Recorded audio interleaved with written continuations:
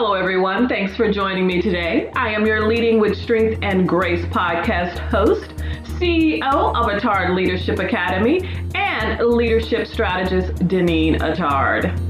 The Leading with Strength and Grace podcast is for ambitious women who are eager to learn how to lead teams, champion change, and gain influence in the workspace they occupy. Each episode gives listeners the inside scoop they want and need to level up their leadership skills. This podcast is designed for fabulous leaders like you. Let's get started. Deneen brings a wealth of experience, knowledge, and inspiration to Attard Leadership Academy clients by incorporating growth mindset and positive psychology techniques into each client's customized professional development strategy.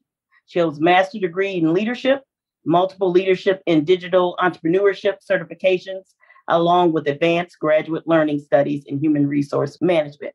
Deneen is also the author of Leading with Strength and Grace. Without further ado, Deneen, yay! We're so happy to have you. Hello. It is a pleasure to be here. First of all, I want to extend a warm thank you to the American Businesswomen Association's Orange Park chapter. Thank you so very much. I know that you protect your members and that you weed out people, and it's an honor to be able to make the cut, to be able to present to your women. Denise mentioned my bio, and people always laugh when I say I'm a lover of chocolate. I will not lie to you. Chocolate comes before everything in my life. I love chocolate. And so I am passionate about chocolate. I am passionate also about helping women. One is because I think so many times we feel as though we're alone and we're taking this journey by ourselves. And sometimes we struggle with sharing with one another about what's going on and the challenges that we have because we're so, okay, let me just talk about me. Maybe it's not you. We're so adamant about being superwoman and we're going to be powerful and we're going to stand strong and we're not going to let anything affect us. But the reality is it does. So one of my missions is to support and help women in any way that I can to further their cause.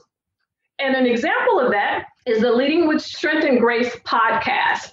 I use that platform to allow women who are also passionate about any subject that deals with leadership and wellness to come on and to share their information for 20 minutes with the audience, asking questions and having a dialogue. So that's one way that I support women. Another way that I support women is through LinkedIn. I'm a firm believer that if you are connected to individuals on LinkedIn, support what they're doing. If it resonates with you and they have something positive to say, use that platform to promote women. Also, I want to, before we move into our subject tonight, and tonight we're going to be talking about improving your soft skills so that you can excel in leadership. I want to invite you, Denise is going to add a link in the comments section, and it's called Milkshake. Milkshake has links to all of my social media platforms. It also has a link if you're interested in being notified before Leading with Strength and Grace book reaches the public. Please feel free to sign up for that, as well as there's some additional information available to you so that we can connect. All of the housekeeping is out of the way. What I'm going to ask you to do, whether your cameras are on or off, shake it off, because everybody has had a day where they've done a lot of things. Oh, I like it. I see somebody stretching their neck. Shake off your day. Let it loose. Come on. I like participation. Shake it off. There you go. Shake it off. And then I want you to take a deep breath. This time is for you. It's not about anyone else. It's about you, nurturing yourself, learning about leadership. And if you're thinking, well, Deneen, I'm already good at leadership. I know everything that I need to know. I'm going to challenge you to say, great, but listen for the person you work with that doesn't know, for that person that's yearning to have a mentor. 4 things I want you to do this evening. Participate is number 1. Participate is number 2. And can we guess what number 3 is? Participate. Okay. And the 4th one is take take notes. So participate, take notes. And the reason I'm asking you to participate is because I want this to be an open dialogue between us. I have been in lecture classes where the instructor goes monologue for 45 minutes to an hour. And what happens? We go, I don't want that to happen. I want your input. I want open dialogue. And also keep in mind, by you participating, you're empowering not only yourself, but you're also empowering the woman that is listening to you, because we all learn from each other's experiences. With that being said, as you're taking notes, I want you to label it: mindset, communication, confidence. Those are the three things that we're going to talk about today: mindset, communication, and confidence. The interesting thing about soft skills, and the one thing that I truly love when I was doing my research on soft skills, Korn and Ferry, Kornferry, did a research study 2016. And I'm going to read it to you so I don't misquote. Their research shows that not only have women excelled in the 12 key areas of emotional and social intelligence, which include soft skills, but they have also learned how to leverage their skills. So ladies, that means that we have an innate ability to not only maximize our soft skills, but we can also leverage them to experience the success that we so truly desire. So when we talk about soft skills, nod your head if you have a general idea of what soft skills is, okay? Just to make sure we're all on a level playing field, soft skills revolve around those non-technical skills. I've heard a recruiter once say that the technical experience will get you the interview. The soft skills will get you to retain the job. So they're very important. So when we talk about soft skills, we're talking about the non-technical skills regarding how we interact with others. So whether that be that interpersonal communication skills, our people skills, or our personality traits. Care to list off at least one example of a soft skill? I would say it's something common every day. It's called common courtesy, or just being respectful to someone. I like that. That is a good one. I think that also goes in under the area of communication, being able to be trustworthy, being able to be authentic. What's another soft skill? I was going to say good listener. Good listener. I like that. Was that Phyllis? Yes. Excellent. Thank you so much. And I saw someone else that looked like they were going to talk to me.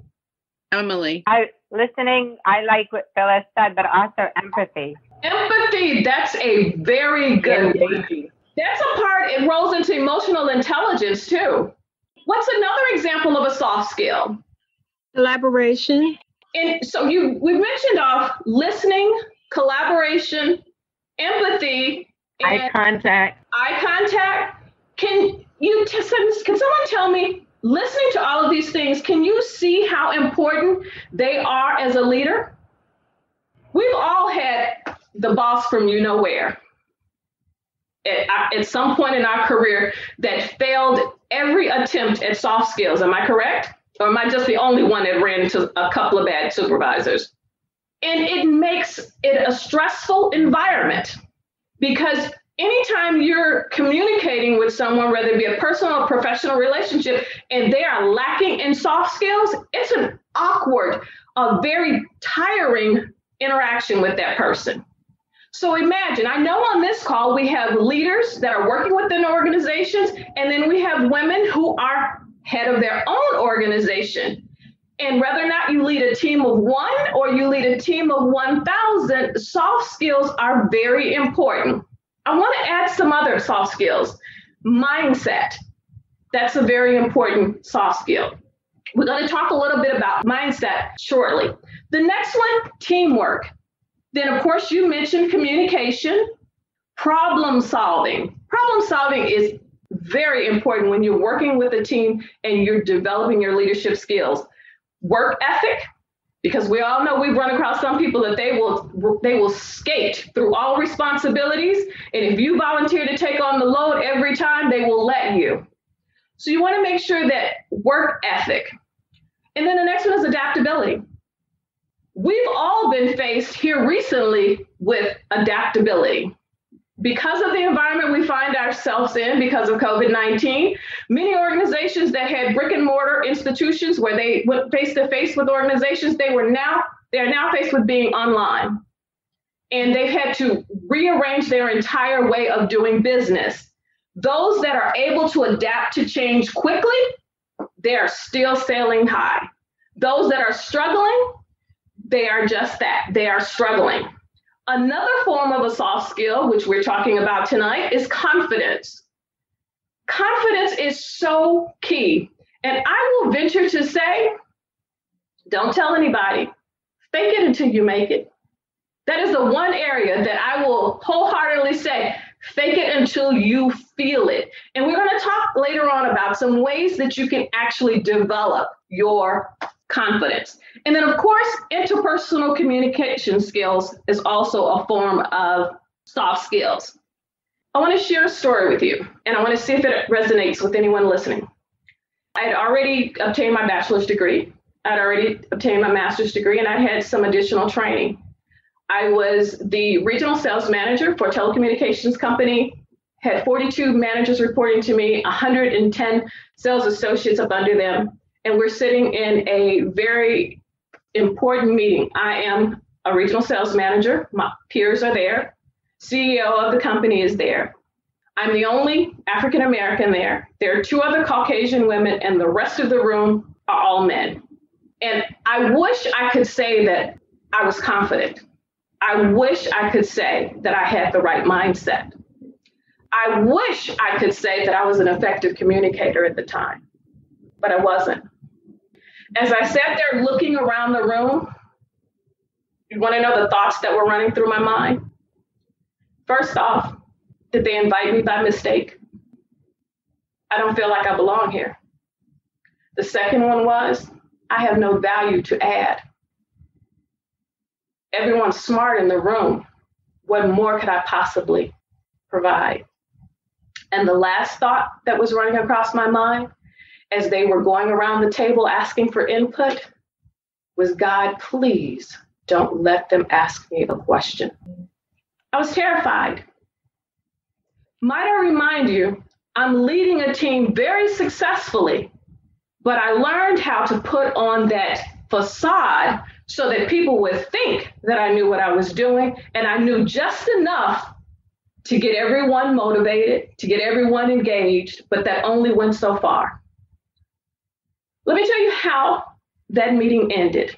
That was my mode of operation for several meetings. My boss, Chuck, phenomenal leader and a phenomenal mentor. I use some of the techniques today that he taught me. He brought me into his office and he said, Deneen, he said, what's going on? I said, what do you mean, what's going on? He says, you have been silent every meeting that we've ever held. He says, and you're not the person that you present when we have a one-on-one. You talk to me about your ideas. You have your plan formulated. You articulate everything so well, and your team is on top. You are winning in all of the areas of performance. But when you get inside that boardroom, it's like another person takes over. It hurt. I knew it was true, but it hurt. He says, I'm going to challenge you. I am going to be your champion. I said, okay, what does that entail? He says, the next time we have a meeting, I'm going to start the conversation sharing what you've done. And then I want you to step in and explain it and elaborate on it. I'm telling you now, be prepared because it's going to happen. I walked out of his office deflated because my mindset wasn't where it needed to be. We'll talk about growth mindset and fixed mindset shortly. My confidence level when it came to presenting to people whom I thought knew more than me was very low. And while I could communicate, I chose to be an introvert, but it didn't serve me because those that I led could see straight through me. Those in upper management, which is the level that I wanted to ascend to, could see that I wasn't confident. So this is the reason why I chose these 3 areas. Is there anyone else listening that this story resonates with you at any point sometime in your career? If you would share, because I did the hard part, I shared an embarrassing moment. And I know that many of you raised your hand and said that you have experienced that. Can you share briefly, just one person if you'd like, what was the turning point for you? Yeah. Okay. So I've always been an introverted person, and I had a identical twin who was very extroverted. And so I grew up kind of like purposely in her shadow. And it started with going to college and trying to say that I can't keep doing this with my life, and I need to start slowly getting to learn how to be extroverted. And it was a very slow process because it's not my natural inclination. The turning point for me, I mean, it went through even when I went through grad school and I did an JD MBA. The turning point for me was into my law practice, having to go into a courtroom, which I didn't want to do litigation at the time, shaking, doing an uncontested hearing in front of the judge because it was my very first time, and having the client tell me, "You did great." And so, from that point, I ended up getting married and I moved, and I purposely made myself that change my practice to something that I was not comfortable with and change to litigation to learn the skills that I needed, knowing that it was going to make me gain skills that I didn't have and be on a more level or better playing field among my peers with the skills that I would have gained doing something that I was completely uncomfortable doing. Thank you so very much for sharing. And actually, you touched on some of the suggestions that we're going to talk about. Number one, you talked about getting out of your comfort zone and challenging yourself. And that's a part of gaining confidence. And we'll talk about that later on. Okay, April? I think for me, and I still struggle with it, I'll be 100% honest. But, for all your life, I don't know if anyone struggled with this, but they're like, "Oh, you're so great. You have such great potential." That word just, if I hear someone say I have great potential again, I feel like I want to strangle.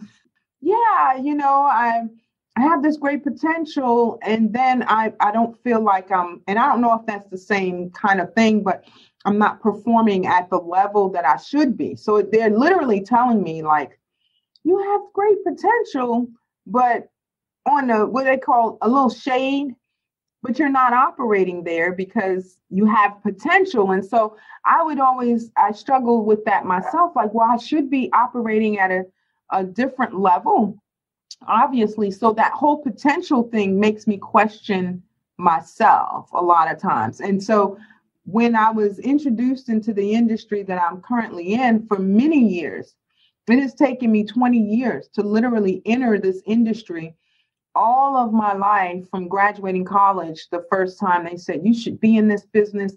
You have such great potential." And it took me 20 years to realize that, okay, I have great potential, and quit and a job and start my own.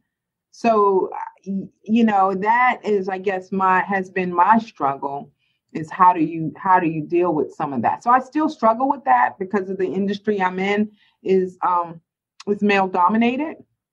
And so men are very, very good with numbers. I was just on the phone with a fellow advisor in another state, and he's like, "Yeah, you just take this and da-da-da, and then they'll have $127,000. And I don't operate that quickly. I have to sit back and do my numbers on my own, but they're very quick with it. So I feel very intimidated and not knowledgeable in the way that he does. Although I'll come to the same results maybe a day later, but not as quickly. So I do struggle in that area of I'm calculated as my best friend. Thank you for sharing. I greatly appreciate it. And we're going to talk about mindset shortly, and we're going to talk about something called neuroplasticity, which is very instrumental for us shifting the way we view things. And as you were sharing that story, I remembered when I was in high school, I hated algebra. I said, I don't like math, because I had the misconceived notion that I wasn't good at it because I was a girl and that it wasn't expected of me. I had the wrong mindset. Now, this is the light bulb went off. My mother hired a tutor. I went to the tutor. The tutor said, "There's nothing wrong with you. You know math." Every problem he gave me, I would whiz through it. I still hate math, but it was my mindset that was blocking me from performing. So I'm going to challenge you, and we're going to talk about, again, neuroplasticity, and we're going to talk about challenging your thoughts and what you believe about who you are. I tell it to students and I tell it to clients all of the time. As you shared, one thing that came to mind was how important it is for us to master these soft skills. Because if we don't have the confidence to stand up, express our ideas, and go for what we want, we'll still be sitting on the sidelines waiting for permission to step forward. We'll still be waiting for someone to give us that leadership position because we're waiting. So I am going to challenge all of us to realize that arriving is a process. This doesn't happen overnight. I will tell you that there are days that I get up, I second guess what I know when I'm asked to speak to someone. I also get nervous when I'm presenting, especially on a topic that I know, and you would think I would be comfortable. Before we started tonight, I had a bad case of nerves, but I started practicing what I've started practicing a long time ago, and that's positive self-talk. And we'll talk a little bit more about that. I want to share with you the reason why this is so important. Listen to these benefits of mastering soft skills. Number one, it teaches you how to self-lead. And that is vital because the first person you are going to learn how to lead effectively should be you. Because if you can't lead yourself through your career, through your life, how can you expect to lead a team of 2, 3, 4, 100, or 1,000? Leadership starts with self-leadership. Another reason why you want to master the soft skills is because it increases your ability to be a critical thinker. It also enhances your ability to adapt. It also opens you up to career advancement. And for those of you who are operating in your own business, it opens you up to being a better networker. And this organization is all about networking. If you can't articulate your desires or the purpose of your business with confidence, with the right mindset, who are you going to convince to buy your products? Because they're going to be thinking, well, she's not that confident. I don't know whether or not she can do her job. So that's another reason why. Denise, did you have something you'd like to add? I did. So that comment you just made is so relevant. When you made the comment about, if you're not confident in your business, how do you expect anyone else to buy from you or be confident in it as well? I speak to a lot of small business owners, especially ones that are starting up their business. And when they come in and they ask for money, this is how important confidence is, and kind of with your topic. When they come in and ask for money or to borrow money for whatever their projects are or to get their business established, one of the first things I ask is, do you have a plan? And let's talk about your business plan. How are you going to get your customers? How are you going to promote your business? All these other things. And then the next thing I ask is, what stake do you have in it? How much money are you willing to contribute to it? And then I get sometimes this blank stare where they'll say to me that, you guys can't finance 100%. Why do I have to put anything down? And I use that same line you just used, is that if you can't put a stake in your own business, how do you expect us to do it? That is so true. Well, we talked about soft skills. We talked about the benefit of them. And now we're going to roll into the first one that we spoke about, mindset. How many of you are familiar with Carol Dweck, Dr. Carol Dweck? She wrote a book, Mindset, the New Psychology. Her original study was centered around students in education. It centered around children in the educational environment, and it expanded to the business environment. And Dr. Carol Dweck coined two phrases, growth mindset and fixed mindset. And the titles of each kind of give you an idea of what they are. But the fixed mindset is of the belief that your talents and your skills are set. There's no way to enhance, grow, or develop. When you are faced with a challenge, if you have a fixed mindset, you go into that woe is me. I always have bad luck. Nothing ever turns out right for me. I'm not going to get any better than I currently am. However, on the flip side, if you have a growth mindset, it speaks to exactly what it is. A person with a growth mindset looks at challenges as an opportunity to learn, to develop. They also look at it as if they're faced with something that's hard. They say, you know what? I've had success before in the past in a different area. Let's see how that success can help me parlay into success in this area. They're open-minded. They are considering all options, and they are very successful because they're adapting to change. They're gathering information from every resource. And growth mindset people are their own cheerleader. And sometimes we know in environments you have to be your own cheerleader because there's no one rooting you on. There's no one at times, or should I say, you feel as though there's no one. And so being able to have that growth mindset and to be able to champion your own cause when there's no one standing next to you is crucial. One thing I want to talk about, because there's probably somebody sitting there and they says, "Ooh, you touched a nerve when you said fix the mindset." I'm not going to ask you to raise your hand or say anything. You're thinking, I got a little bit of that. Or maybe you'll say, my business partner has a fixed mindset. My husband has a fixed mindset. Of course, you're going to blame everyone else. And you're thinking, what can I do? And the great news about if you find yourself with a fixed mindset is that you can transition, you can grow, you can move to a growth mindset. There's this wonderful thing, and when I found out about it, it excited me. It's called neuroplasticity. I'm not a doctor, not a psychologist. We have one on this call though, but I'm not, so I won't go into depth about what it is, but neuroplasticity in the basic terms means that we have the ability to reprogram our thoughts, to retrain our brain. And of course, when you're retraining or training specifically, it requires repetition over and over, being cognizant of the thoughts that you're having, of the behavior, and then interjecting and starting over from a positive perspective. So when it comes back to April, you were talking about your viewpoint, and I'm going to use you if you don't mind. We were talking about numbers. She's like, wait a minute, I don't want to be the example. So when we're talking about numbers, which I shared the same thing, I started changing my dialogue about how I felt about numbers. And instead of saying it takes me a little bit longer, I switched it to I get faster and faster every time I'm presented with a problem regarding math. Did I feel it when I first said it? Of course not. I was still struggling, but I started to rethinking the way I thought about different problems. I do it today when I'm facing challenges. I have these cards, right? I don't know if anyone's read the book Think and Grow Rich, right? But I have these cards, and these are my confessions. I say them in the morning. I say them before I go to bed. I read them.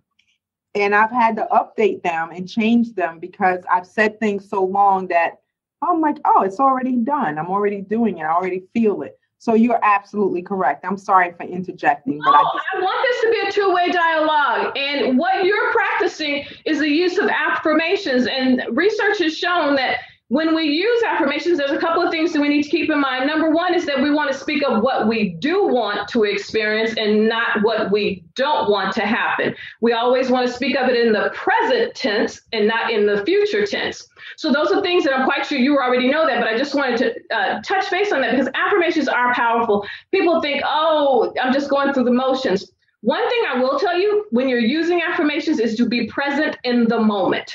And by that, I mean, if you have, for me, I have like 3 affirmations that I focus on in the morning. And I will look at those affirmations and I will see myself in that spot, in that moment. I take note and I know I'm going to go, some people are like, oh, she's going to go, ooh, but I'm going to tell you anyway. I will experience myself experiencing what I am saying. And I listen to the words that I say. And the key thing, we are our most influential person in our lives. We believe what we say about us. Yep. It's our choice what we say about us. Most oftentimes it's negative. And we take that in, the internal dialogue. And I want to challenge you, if that's an issue, start journaling about what's going on in your internal dialogue so you can see what you're thinking about. Now, we're going to go back to how to transition from a fixed mindset to a growth mindset. Number one, start to viewing your challenges as opportunities. Number two, cultivate a sense of purpose. Identify why you're doing what you're doing. Then you can have your own buy-in on what you need to get accomplished. The next one, embrace your authenticity. Stop trying to be like the lady that sits to your left, the lady that sits to your right, the one that you watch on TV. Embrace who you are, because we try so hard and we look at other people and we see their success, but we don't know their journey. So what they do is not going to work for us. I am on social media, and there's a young lady who is she was originally out of California, and her position was she produced real-time TV, shows that everyone would know if you mentioned it. She worked with producers, executives, actors all across the country, phenomenal career. Through it all, she never relinquished her authenticity. And what she showed up in was leopard leggings, a sequence jacket, and these big, phenomenal glasses. And when she spoke, she always had joy. They would say, "Oh, take it down." She said, "No, this is who I am. I'm going to show up who I am." Some of us, myself included, if somebody told me I needed to temper it down, I would have tempered it down in the day. But she was authentic to who she was, showed up every day. And if you Googled on Facebook, you'll find her. I'm not going to mention her name, but she's a phenomenal, talented woman. She is a true example of what it means to embrace your authenticity. She makes no apologies for who she is. And that's what we need to do as women in the workplace. Make no apologies for who we are. Make no apologies for the degrees we have attained. Make no apologies for the success we've had in our businesses, because it is a place that we have worked hard to reach. We talked about mindset. Let's shift to talk about confidence. And Denise touched on it, so I'm not going to elaborate. When you have a lack of confidence, you show up differently in the workplace. Number one, it starts with body language. Have you ever seen people they talk to you and what would you think if I showed up here to talk to you and I did that?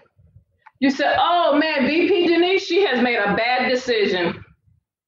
No, it is important that we show up. That means being bold even when our knees are shaking. That means shoulders back, occupying the space in which you are present in, even in a fearful state. Because again, I told you, confidence is the one thing I will tell you. It's okay to fake it until you make it. If you are a leader leading a team and you are not confident, it will create havoc for you, because your team will not feel secure. And we all know that that people that are not secure in their environment, they're in protection mode, survival mode. They're not really focusing on giving you 100% because they're not exactly sure what's coming next. But when they have a leader who is very confident, who is bold and articulate and operates in integrity, your team will do just about anything to make sure that you all succeed. We talked about looking on the inside when it comes to confidence. We talked about looking on the outside. The next thing I want to talk to you about is confidence in action. You're saying, okay, if I get my confidence together, I get my mindset together, what does that look like? This is what confidence looks like. Your boss walks into your office and says, here's a project. You have no idea about the foundation of the project, and it's a little bit out of your area.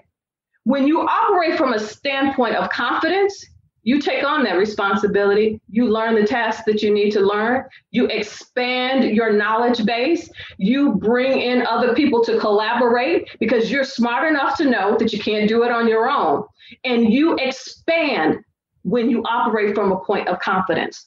Another example of what confidence looks like, you're on a project. You've got one person that never carries their weight. But instead of letting it slide over and over and over again, you schedule a meeting, you sit down and you speak with the individual, talk about what's going on, the expectations, how it's impacting team performance. That's how you show up with confidence. Any questions? Any insight? Girl, you dropping some knowledge here. This is good. This is good. Thanks for listening to today's episode. Don't forget to implement what you learned and share your outcomes on our Facebook page at Deneen Attard Leadership Strategist. And for more information on leadership and strategies, visit us at www.deneenattard.com.